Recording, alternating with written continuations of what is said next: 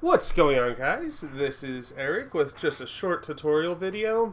Something I just kind of wanted to show you guys and how to do this. Now, what I'm about to show you isn't really groundbreaking, and given the community I'm about to put this to, this might actually come off as a bit old or old news. So, a program I like to use when I play Doom is called the ZDoom Launcher. It's this. You could select your mods, you could select your iWAD, your source port. It's very user friendly. The issue comes when we use certain mods, such as one that was recently released, and this is called clusterfuck. This is just the main one I'm going to use as an example. So clusterfuck is an amalgamation of all sorts of different mods. In fact, there's over 17 that you have to individually load into ZDoom Launcher. And the issue with that is you can't just drag and drop. Also, you have to worry about the order in which these files are put in. So this comes as someone who plays a lot of different mods all the time and a lot of just different ways of experimenting with the game, I decided to look into maybe creating a batch file. This is kind of like a command you tell your computer, hey, I need you to perform this task in this way every single time, and then just load the files individually.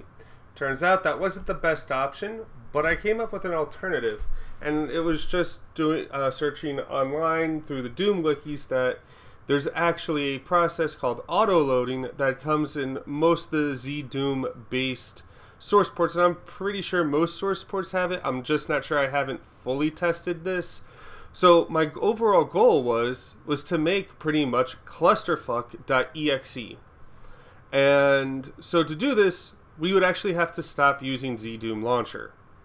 So a common question I see people ask is, well, how do I load a mod, how do I load a WAD into a source port?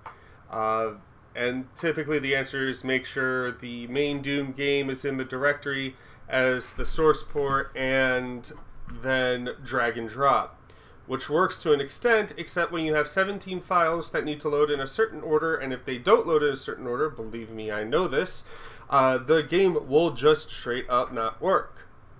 However, let me show you something. This is clusterfuck.exe, a shortcut to it. Let's just go there and open the file location, and you will see that what I did was I have the clusterfuck directory here, and then I copied and pasted my Xandronum directory over here, put a basic doom2.wad shortcut in, and then from there I actually found this file. We'll get to here in a second. I just want to prove that this works. When you do it this method, the user interface is going to be a little different. As you can see, you don't have the clusterfuck screen anymore. You don't. It loads as if it's Doom 2 Hell on Earth. And for whatever reason,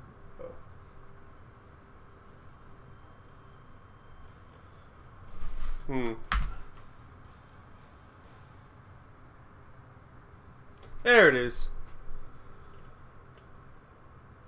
And as you can see, I actually have it loaded. Now, typically, okay, I think, well, let's just go ahead and keep it windowed right now. Something else that happens is every once in a while, I run 3 monitors, so every once in a while, the game will load up on a different monitor. That's what we're experiencing right now, and I'd rather just not edit it, because in the event that one of you guys can actually help me as to why it keeps doing that, because right now what I'm using is full screenizer, so anyway, that's not really the point of the video. What you're seeing is Doom clusterfuck, and now I have the right menu options, and this is clusterfuck. If I go into here, it's like I have my 2 pistols, I have my chainsaw.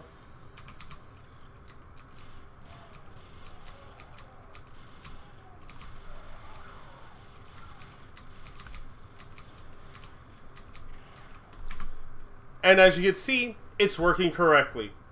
So, what exactly did I do?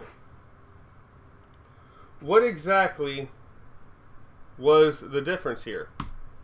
Well, let me show you. So, let's go back here. As you can see, I have my own little directory for anything and all things Doom. I also have it on a separate hard drive. Yours might be here. It might be in the program files. It might be, you might do the same thing I do, is create its own directory. I highly suggest you do this. Like, it's just as simple as right click and new folder and then put all of your Doom files in there. If you look at my Doom folder, you'll see that anything with like multiple different files gets its own subfolder. And yeah, I accidentally threw that in there because I thought these guys zipped into their own folder, which they didn't, but I kind of fixed that. And what I did is I copied this Xandronum directory here into where I kept clusterfuck. And where that is going to be under my wads and mods, which, yes, I am a very big stickler as to organization. And that's going to be just normal complex Doom, but this is clusterfuck complex Doom. And here is everything that makes up clusterfuck. And this is the README file. And then what I did is just pasted the Xandronum directory here. And then I have this file. What we're going to do is right-click this file and hit Edit. Next, we are going to have... You're going to have this README visible so that you can see the boot order. And you're pretty much just going to go down the list. And, well, in the INI, you're then going to search for doom.autoload. Now, you can put this in the other different games that are based on the Doom engine or ID Tech 1. However, there's an interesting rule that this particular source port has, and that is this right here. It actually tells you how to do auto loading in the INI file to begin with. And anything loaded under doom.autoload will load for any of the other Doom games. But if I put something in another Doom WAD, like if I put this under doom2.autoload, then this will only load for Doom 2. We don't want that. We want to use different map packs and different different situations. So we want to keep it like this.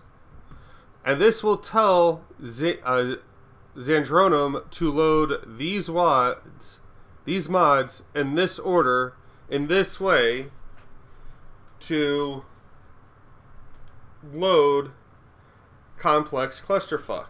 And how we're going to get these pathways, it's kind of tedious. So what we're going to do here is go down to the search menu and we're going to type RUN, and you're going to have this. And what we're going to do is we're going to open up our file explorer here. And as you can see, all I have to do is go to complex, where the folder directory where I have it, and I could just choose a file here and drag and drop into run. And it will give you an entire pathway based on that particular file. And you can just copy and paste that with the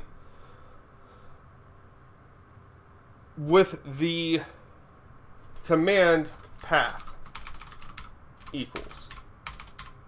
And then you could just copy and paste. So, for example, in Xandronum, in clusterfuck, if you want to do your own map pack, you'll have to go and do that and put that after Duskins. So what we're going to do, just to show you that this works, is we're going to go to Duskins, and we're going to type in path equals.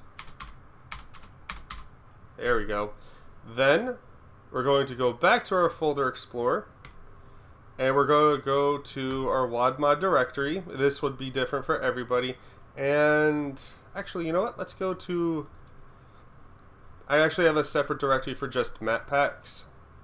And let's do doom64.wad.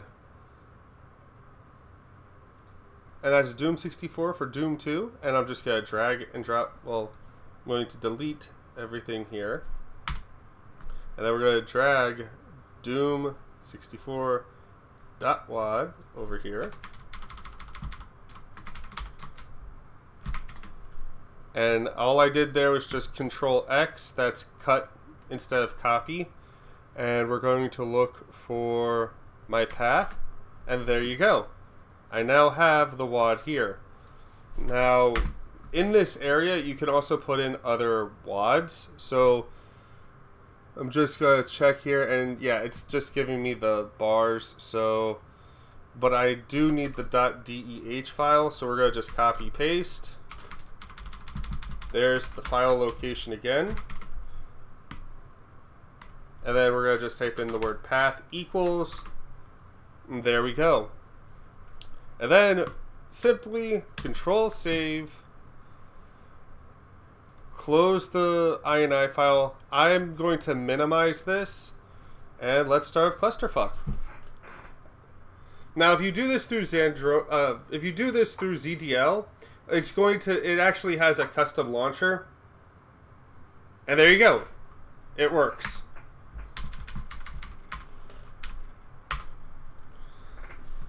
And it's clusterfuck in all of its glory.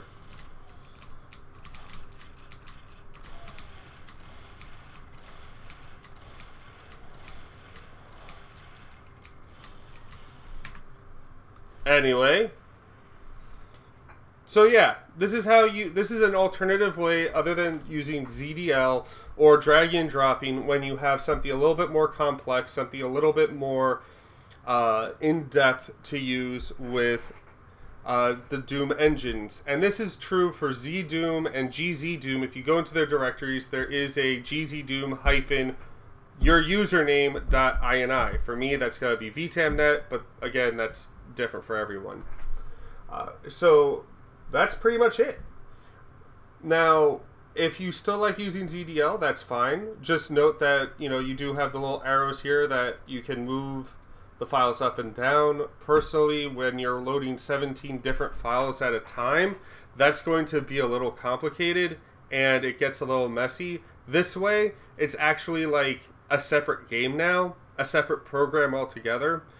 Pretty much what I've did is I've just separated my clusterfuck mod from everything else so that when I do want to play clusterfuck, I just have a single icon I can click on and just jump into the game without having to worry about the boot order every single time.